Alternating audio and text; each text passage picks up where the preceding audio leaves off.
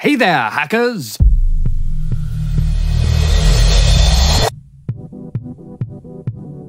Now, it's a web installer, meaning that, it's not going to work if you don't have internet and you try to install it later. So go to aka.ms/buildtools. Scroll to the bottom where it will say Build Tools for Visual Studio, and go ahead and download the web installer. So you want to make sure that you use it when you have internet connection as soon as possible. Then you make a backup of the files that you want to have if you want to use it later on. Open the exe, click the install button, just go through the standard, walk through the process. You see this beautiful window open up.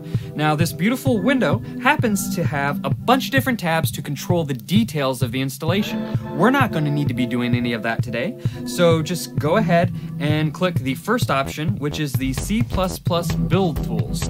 If you noticed, on the right side, it popped up with a checklist of different options to get a little bit more in-depth without getting too in-depth. This is great if you want to download different versions of the Windows 10 SDK or different versions of the MSVC compiler, which I had to do in order to run hacks.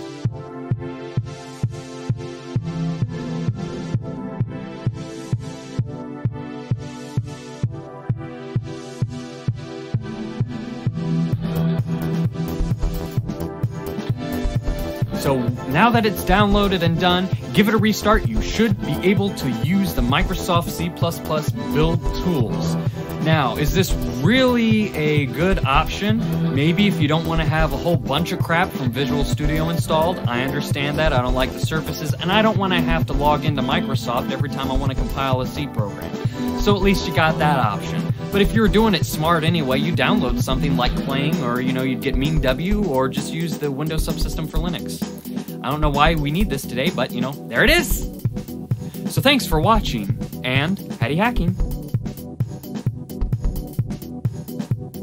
Do you not hear the echo from my computer? Ha ha ha ha ha!